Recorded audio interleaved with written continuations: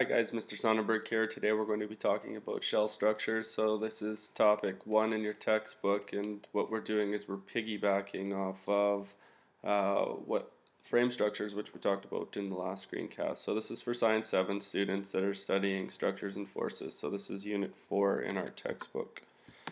So what are shell structures? Well, shell structures, these are going to be structures that are going to keep their shape and support their loads, but they're not going to have a frame. So they can do this without a frame, and they also don't need a solid mass of material inside. So in the frame structures, we had load-bearing walls on the exterior, say in a home, or in the frame structure like the bike, we had rigid joints and to help support the weight and support the load coming down on it. And we also had partition walls in the house that were going to help hold the house up and increase the strength of the frame structure. But with these shell structures, we don't have anything inside, and they're going to they don't have a frame, so they're in the absence of a frame, and they keep their shape. So what they use is a thin, carefully shaped outer layer of material, and that's what's going to provide the strength. So this is the second line here that I'm talking about. So that thin, carefully shaped. So that word carefully shaped is going to be important as we move through this. Because we're going to talk about some of the problems with shell structures. So what happens is the forces are spread throughout the whole structure. So every part of the structure is going to support a small part of the load. Okay, so you can read that right here. So every part is going to support a part of the load, but it's just a very small component. Okay, so just a small part, but every part, okay, is going to support a small load. All right, so here's a picture of, it's called Hagia Sophia. It's called the Blue Mosque, and it's in Istanbul, Turkey. And I actually got to go there with the travel club, and I got to go in this huge structure. It was an amazing structure, but it has a shell structure. If you take a look up top here, there's various shell structures, and it was just an absolutely amazing structure. I'm so glad I got to see it. But that's one shell structure, so there's not going to be anything within that shell structure taking up space. Of course, this also uses frame structures and shell structures in combination. But let's take a look at the snail down here, okay? Its shell structure as well. It's going to be hollow on the inside, and every part of this shell structure is going to support a small amount of the load. And then we have another picture over here as well that you can take a look at. So just some examples just to get an idea of what shell structures are. We have an igloo, we have a turtle shell, okay? So obviously the inside of the shell is going to be hollow, and that shell shape, or that circular shape, is going to it's going to be supported. So small pieces of that are going to support, every part of that shell is going to support a small amount of the load. Okay, and then we have a pop can here, and then eggs as well. Okay, so the eggs have we're not looking at the interior there, we're looking at the shell. So not what it's filled in, we're just looking at the shell, the egg shell. So it's hollow in the inside, so we can actually fill it with things if we want. And so there's the yolk and the egg white on the inside of these eggs right here. But the shell is going to, again, it's going to be a very thin layer supporting that. So shell structures, so there's different types of shell structures, okay? So we also have flexible structures.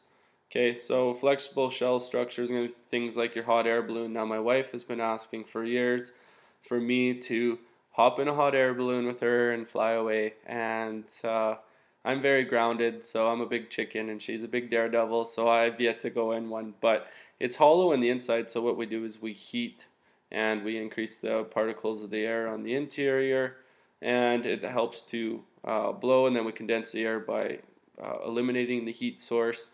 So air balloons are quite interesting. They actually can take some components out of the heat and temperature unit we just completed as well. But if we look at this, there's another flexible structure right up here, okay, in the parachute. Another thing my wife does that I won't. Again here, and then also in balloons as well, okay. So very thin layer, a very thin layer, and every part of this hot air balloon right here, every part is going to carry a small amount of the load. Okay, I'll just write that down for you. Of load. Now, the load, remember, is that force being pushed upon it. The shell structures, though, okay, they're completely empty. So we're just looking at the outer shell. Like I said with the egg, we're looking at the outer shell. So picture of an egg up top here, okay, or not an egg, sorry, a shell. But they're completely empty, so they make good containers. So if we take a look here, there's a shell structure, and it makes a good container to pack up our food. And then there's many other shell structures that we can use as well. Think of a Tupperware. That's a shell structure, okay? And we can actually use that structure to keep food as well. So we have some problems with these shell structures though, and so I've color coordinated them red, blue, green, and purple just to help you just see the difference. But any tiny weakness, okay, any tiny weakness in these structures, it can cause the whole structure to fail. Okay, so that whole structure can fail just with one tiny little weakness, which is obviously a problem. So one minor flaw in this whole structure could become weak and it could fail. The second point that we'll look at right here, when the shell is created from a hot or a moist material, if there's in the cooling process, if it's uneven, it can cause some weaknesses in various parts.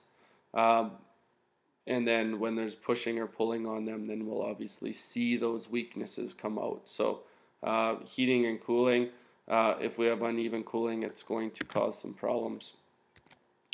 Also, flat materials, we can't form. Flat materials are hard to form into rounded shell shaped. So it's tough to take a flat material and form it into a round shape. We can do that with wood by getting it really wet, and then we bend it and we tie it down and brace it, and then we let it dry, and eventually it'll dry into that shape. But it's extremely difficult to take these flat materials and to form them into round shell shapes.